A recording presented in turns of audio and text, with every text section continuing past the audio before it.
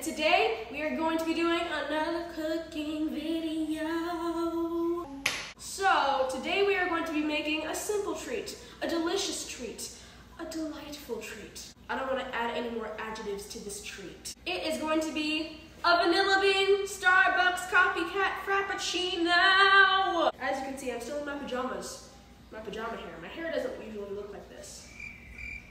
Okay, so the ingredients call for 1 cup of ice, 1½ cups of milk, 3 scoops of vanilla ice cream, and I have a scooper right here, but be sure to be careful with this, 1 teaspoon of sugar, 1/8 teaspoon of vanilla extract. I unfortunately don't have vanilla extract, but I do have maple syrup. So if you don't have vanilla extract, maple syrup is an absolute great substitute for vanilla extract. Let's start mixing.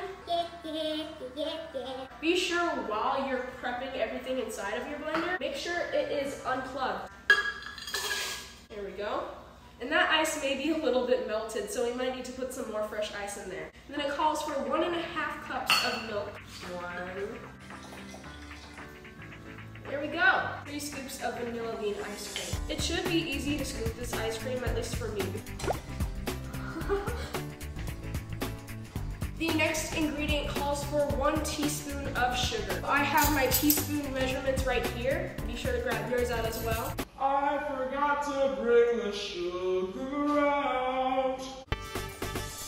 That calls for 1/8 teaspoon of vanilla extract. Since I don't have 1/8 of a teaspoon in this measurement, I'm gonna go ahead and just pour in the maple syrup. You know, just like a. There we go. Okay, I have all of the ingredients Inside. Finally plug in the blender. There we go. I literally almost forgot to put the lid on here. Donk. Let's go ahead and blend this baby up.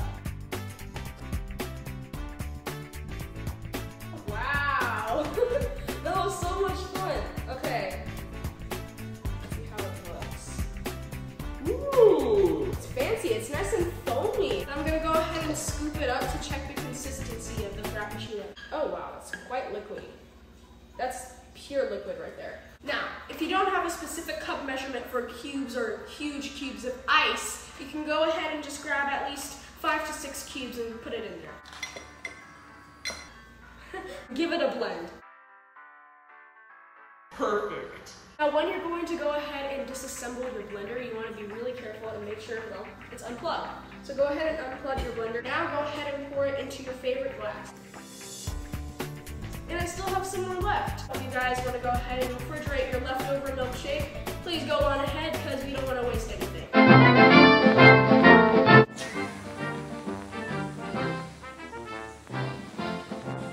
Alright, let's give our vanilla bean frappuccino a taste.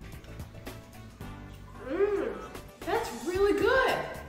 Thank you guys so much for watching. Be sure to like this video, subscribe to this channel, and go ahead and follow my Instagram right here. I'll see you guys later. Bye!